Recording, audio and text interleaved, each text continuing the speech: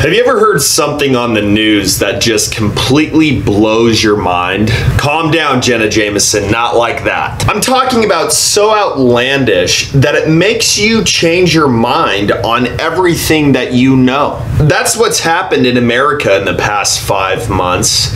And the exact reason is because the media is a bunch of liberal butt kissers who wants to get rid of Trump. So they will air whatever story that makes conservatives look the worst. So in this video, I am going to prove how easy it is to take a story and twist it 73 different ways into another story to cause the nation to become divided. I know y'all will enjoy this. You're welcome.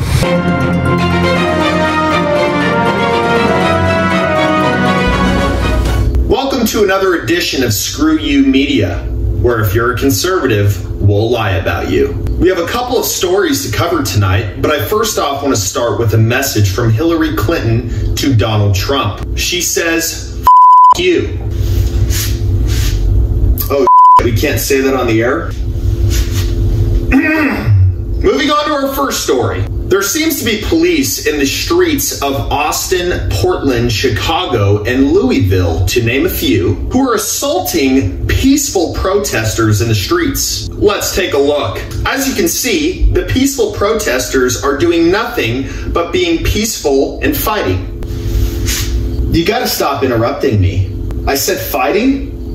No, I didn't, but if I did, just cut it out. Let's go down to AJ reporting live from Kenosha, Wisconsin on what seems to be a very peaceful protest. AJ, what can you tell us? What you're seeing behind me is one of multiple locations that have been burning in Kenosha, Wisconsin over the course of the night. A second night since Jacob Blake was seen shot in the back 7 times by a police officer. You are seeing now these images came and come in stark contrast to what we saw over the course of the daytime hours in Kenosha and into the early evening, which were largely peaceful demonstrations in the face of law enforcement. Thanks again, AJ, and I think you said it best when you said that it is mostly a peaceful protest. I would like to mention that the fire in the background was started by 2 adult females trying to cook pot brownies next to a propane tank, and that fire had nothing to do with the protesters throwing Molotov cocktails. Moving on to our next story, an African man was shot 7 times in the back